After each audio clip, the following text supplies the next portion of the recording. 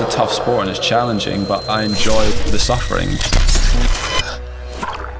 The brain definitely tells you to stop, or that things are getting too hard and not to keep pushing, but I just do. I don't remember ever wanting to give up. I've never really been like that. I love what goes into playing tournaments and competitions.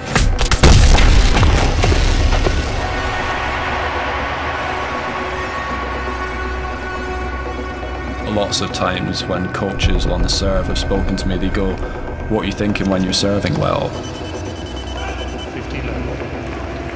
And I say, "Nothing. I don't think at all."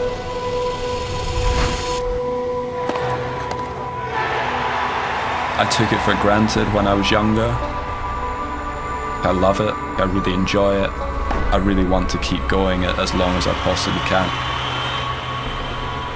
And I wish that earlier in my career I would have given myself more of a pat on the back when things had gone well. You don't know what's around the corner, you don't know whether there's a big injury coming, you have no clue. But I'm extremely competitive and I don't give up. I always fight till the end.